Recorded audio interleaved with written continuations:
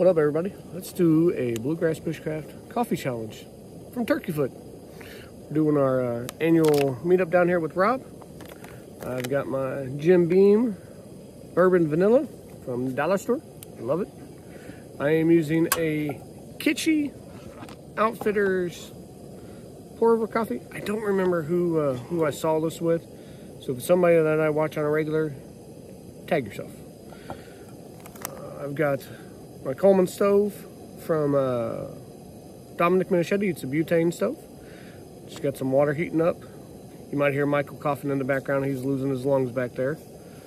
I've got my 200A going. Yeah, gonna get our day going. And got some classes and stuff today, and just kind of more hanging out with a bunch of good people.